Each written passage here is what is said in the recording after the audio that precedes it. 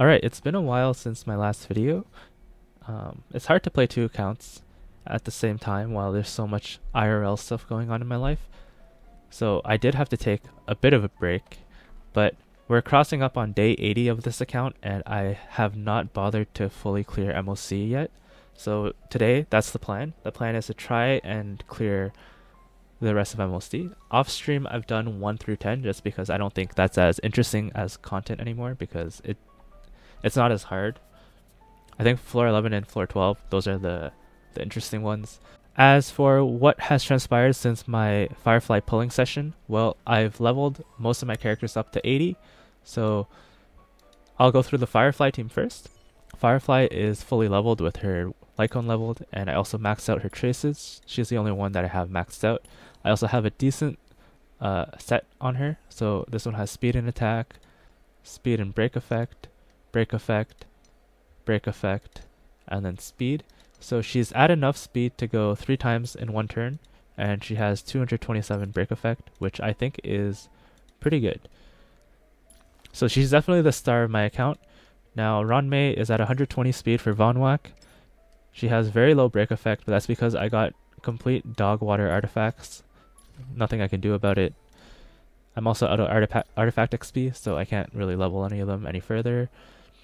Harmony Trailblazer, he's also very poorly built, but at this point, I feel like investing further into this team won't really increase much for my account because I can already 0 or 1 cycle most stages, so I think more of my investment should be into my second team that's struggling even harder. So same with Gallagher. Gallagher is just leveled up enough to make sure my team doesn't die. Yeah. Also, he's running Quid Pro Quo because that benefits Firefly a lot with her energy regeneration. As for my second team, because my Firefly team, it's fine. It's like 90% of the way there, and then any excess resources, I'm not getting as much value out of it. So my second team is my Clara team. Her traces are as high as I'm willing to get them right now with my time allocation, and her relics are okay.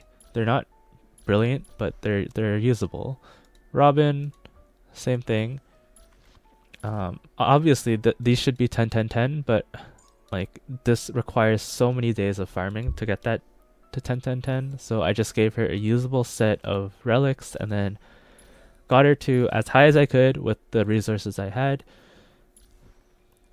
Also, I recently pulled Sparkle, so that's nice. But Sparkle, you can tell that she has not the best speed and not the best crit damage because I'm kind of limited on resources. She's very new, so her traces are very low as well. And I just gave her pieces with the most speed on my account. So this is 7, 9, 2, 2, and 4. Yeah. They could be better, but this is a new account, so I haven't had time to farm as many relics. And then the last character on this team is Lynx. Lynx is in your standard support healing build. She's also just leveled enough so that my team doesn't die. Anything else doesn't really matter.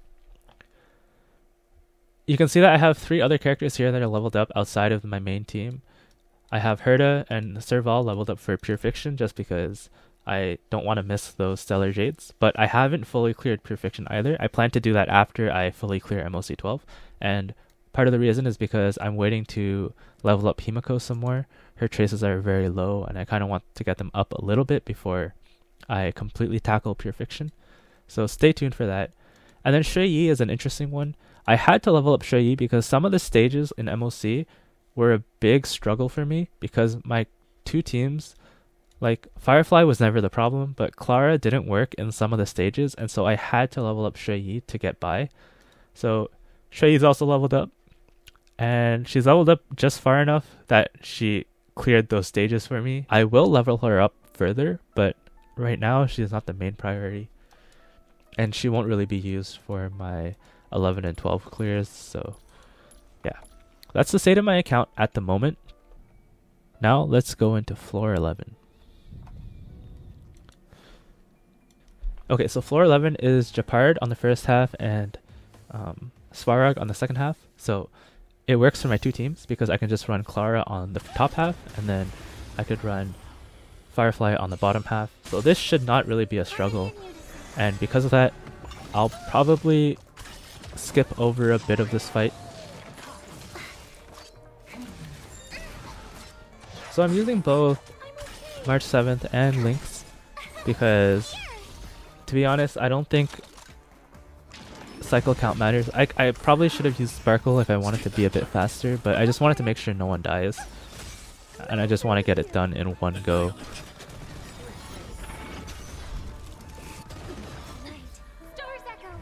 But my thoughts on Clara after playing her for 2.5 months.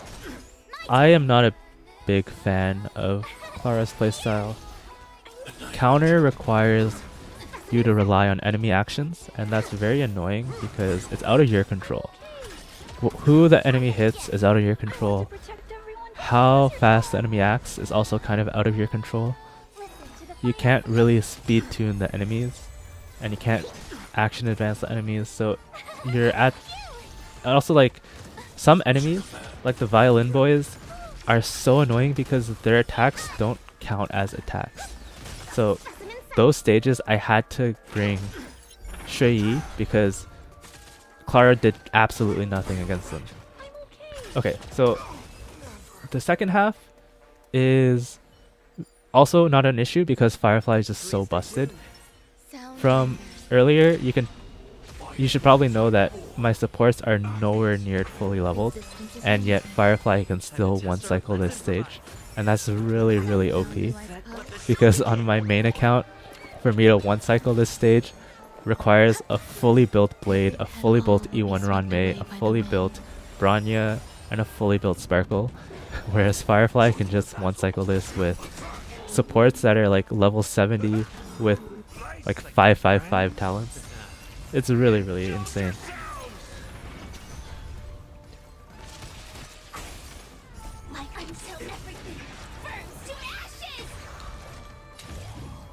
But yeah, I think Firefly... Robin might have been underwhelming, but Firefly definitely lived up to the hype.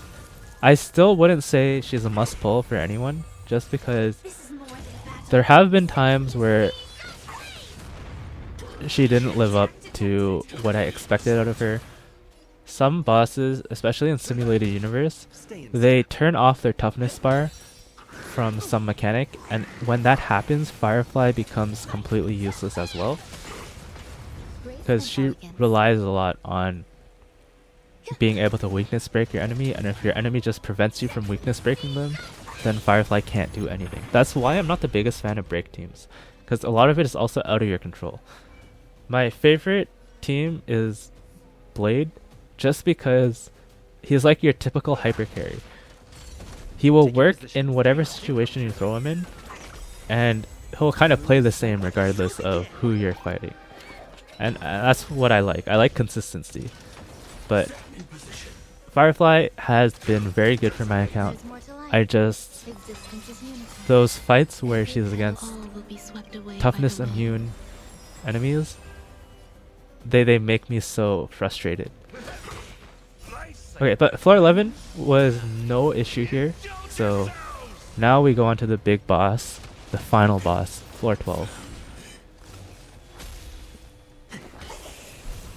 Okay, so for floor 12, I initially planned to put Firefly on the top half, and then have Clara for the second half, just because of how the weakness typing worked out. And I mean, it started off incredibly well. So Firefly on the top half was chef's kiss, because everything worked out perfectly. So I'll go through the run. Like I said, Firefly should be able to go 3 times on the first cycle. So I pop her ult. Well, not counting her first turn. So her first turn is 1 action, then she uses her ult to get a second action, and then she'll have 2 more actions in her enhanced state before the end of the cycle. So now she will be coming up on her 3rd action.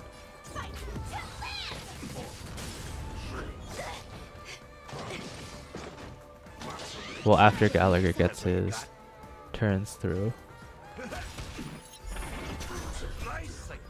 If I was smarter, I would probably have saved Gallagher's ult and turn until after Harmony main character goes, just because Quid Pro Quo would then forcibly stack Firefly instead of having to do a 50-50 between Firefly and Harmony main character. But I mean, it doesn't matter too much. Well, it matters, but I'm not trying to zero cycle here, so.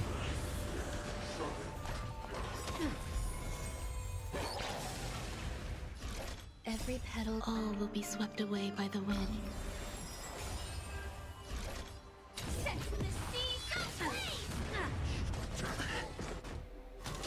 Okay, that was also Firefly's first turn. Kafka tried to dominate Gallagher, but Gallagher is him, and Gallagher is immune. Dreams do come true. Grace and elegance.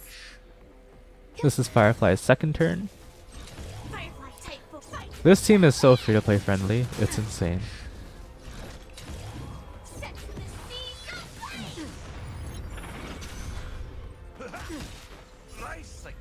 Oh, well, I guess Firefly ran out of...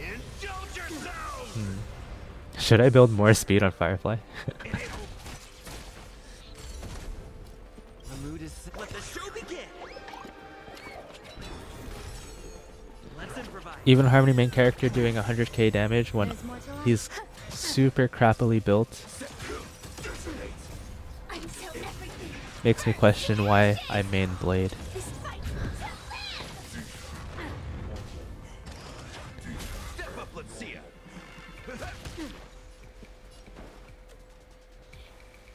Dreams do come true. Okay, so my Firefly is not fast enough yet to go 3 times on the second cycle. I guess maybe I should try building more speed on her. High threat target ahead. Okay, but on the second half, I won't force you guys to watch the whole thing. It ended up becoming a huge slog fest where, I mean, Phase 2 Adventurine became an endless cycle of me doing a sliver of his health before he does his ball mechanic again, just for me to survive the ball mechanic, do a sliver more damage, and then he'll summon the balls again. And then it always worked out so that the MoC buff would trigger when the ball stage happens, so it never actually hits Adventurine himself. And so this fight ended up lasting like 20 cycles. It was insane. And so yeah, some thinking and reworking had to be made because this combination of teams was not it.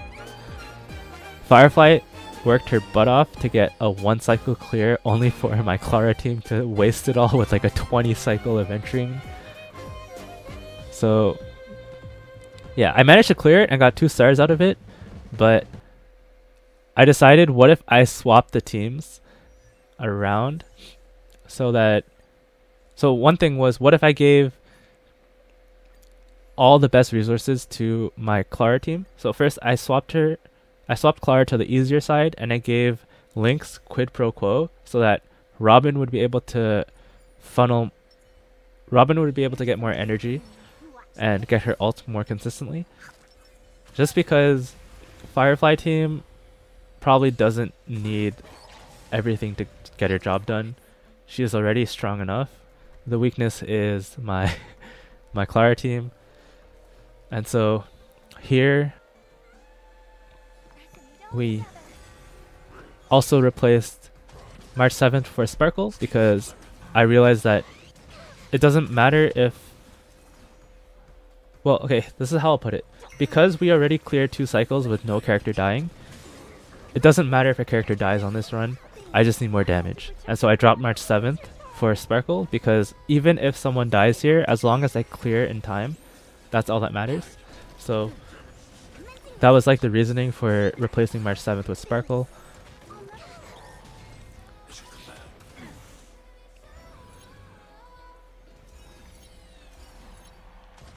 And this fight ended up going a lot better. I think I ended up clearing this side in 5 cycles. So, and also I don't think anyone died here.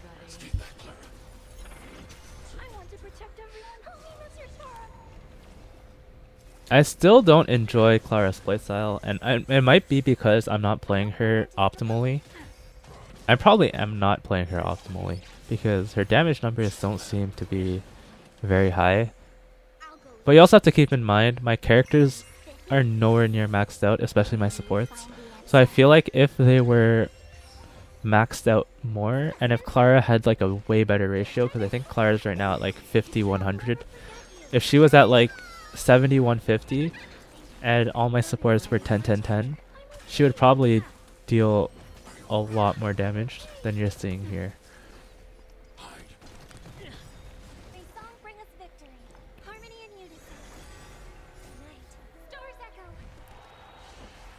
But we're almost done. This will take out Kafka. And so we have 5 cycles to work with for Firefly, which should be more than enough. And I think I should have thought of doing this beforehand, just because Firefly can break Aventurine, and then Ranmei and Harmony Trailblazer will delay him for longer, so that I don't have to go through this endless cycle of the ball mechanic. I guess I got sucked into the weakness typing at first, and I'm like, oh, it's perfect because Aventurine is weak to physical. I should put Clara there, but yeah. It was not fun for me to slog through the endless Phase 2 Aventurine. That was an experience because I've never had to do that on my main account. My main account had Acheron, which kind of just destroyed Aventurine. Oh yeah, I remember this. I ran out of skill points for Firefly, so I couldn't actually guarantee her to survive this stage. Oh yeah, I remember this. I was like hitting myself afterwards because I'm like, why did I do that? But fortunately, Gallagher is him and refuses to be stunned. And he kind of saved my run here. Gallagher is so good. And then I break Aventurine, and this should be GG.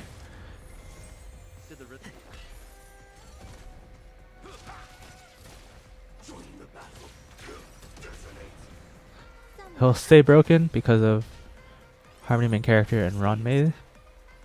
And then Firefly gets to go again, and that should kill.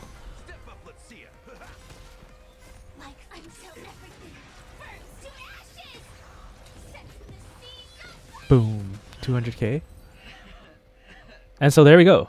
MoC 12 fully cleared on day 80 of my new account. I could obviously probably get this done a lot sooner if I played religiously, grinded things out earlier, like all the stories, all the events. But this goes to show that you can fully clear MoC 12 within 3 months as a free-to-play player, as long as you're careful with who you decide to invest in. Oh, also, I decided to do a cheeky summon for Fei Xiao because I'm close to pity, and I'm on my 50-50, so I was like, why not? I'm lacking a wind character. She's very strong. I have Robin. What could go wrong, right? Yeah.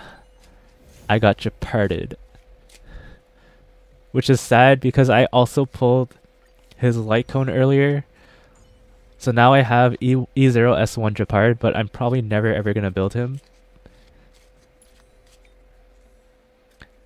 But I'm still happy because I managed to full clear MoC 12, and now I can focus on Pure Fiction. So I also want to get Pure Fiction done before day 90, which is kind of like the 3-month threshold. So I'll see you guys when I attempt that.